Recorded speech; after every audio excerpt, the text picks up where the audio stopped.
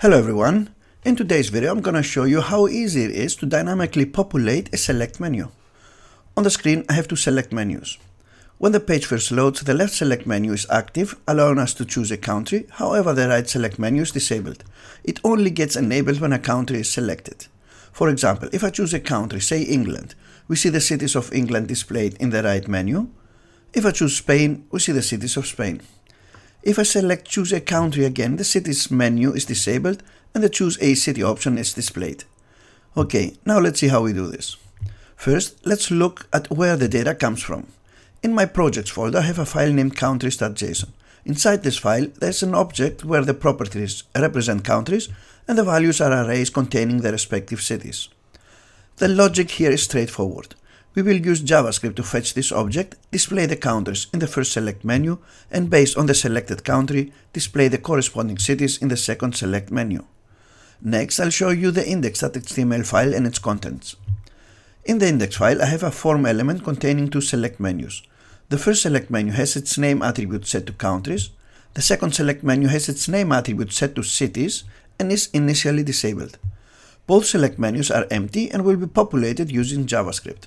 However, the cities menu contains a single option tag to display the choose a city option when the page first loads.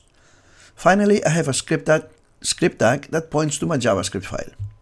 Now, before jumping to the JavaScript file, let's see how the select menus appear on the screen. As we can see, both menus are visible, but nothing is functional yet. So, let's move to the JavaScript file and start coding. The first thing that I will do is target the country select menu and the city select menu. To do that, I must first access the form element.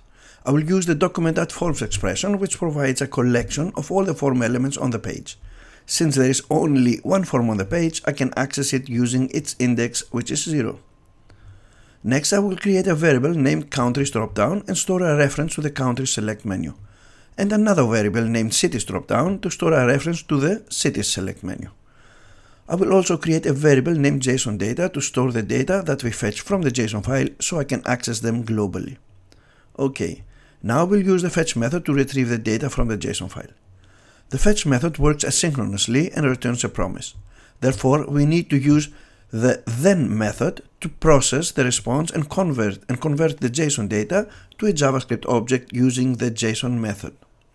However, we still cannot work with the data at this point because the JSON method also returns a promise. To handle this, we need to chain another then method to extract the JavaScript object from the response's body. Inside the callback function of the second then method, I will assign the JavaScript object to the JSON data variable. At this stage, I will also call a function named getCountries, passing the JSON data variable as an argument. The getCountries function will populate the country select menu with a list of countries. So, let's write the function. Inside the function, I will create a variable named out and set its value to an empty string. Next, I will append to this variable the first option element, which says choose a country. I will leave its value empty because in the next function, I will check for an empty country value to disable the cities select menu. Before I continue, let me show you the JavaScript object that the JSON data variable holds. This will give you a visual reference to better understand what we are about to do. I will bring the browser onto the screen and open the developer tools. After reloading the page, we can see the JavaScript object that the JSON data variable holds. Now I will loop through this object, fetch the country names and display them as option tags inside the country select menu. Okay, let's do this. Now to loop through an object, we use a for-in loop. With a for-in loop, we can fetch the properties of an object, in our case, the country names. Inside the loop, I will append an option tag to the out variable and set the current country as its value and text. Finally, I will target the countries dropdown and set its inner HTML property to the out variable. Now let's go back to the browser and reload the page. As expected, we see the countries from our JSON file displayed in the first select menu. Nice. Okay, the next step is to write a function to display the cities when we select a country. To achieve this, I will add an on-change event listener to the countries drop-down menu. Every time we select a country, a function named getCities will be executed. So, let's write the function. The first thing I will do inside the function is to retrieve the selected options value and store it in a variable named country. Next, I will validate the selected value. If the selected value is an empty string, I will disable the cities drop-down menu, display the first option tag with the text choose a city, and return false to stop the function from executing further.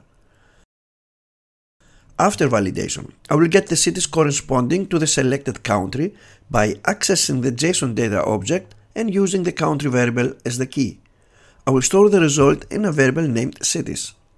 For example, if we select England, the cities variable will hold the array of English cities. Next, as I did in the previous function, I will create a variable named out and initialize it to an empty string. Then I will append to the out variable the first option tag with the text choose a city. After that, I will use a for off loop to iterate through the cities array and append each city as an option tag to the out variable. Finally, I will assign the out variable to the inner HTML property of the cities drop-down menu and enable the drop-down menu by setting its disabled property to false. Let's test this. I will select France in the first drop-down menu and we see the cities of France appear in the second menu. If I select Germany, the corresponding cities are displayed. Nice. And that's it, guys. Now, if you'd like to learn how to use JSON data with chart.js, check out this video.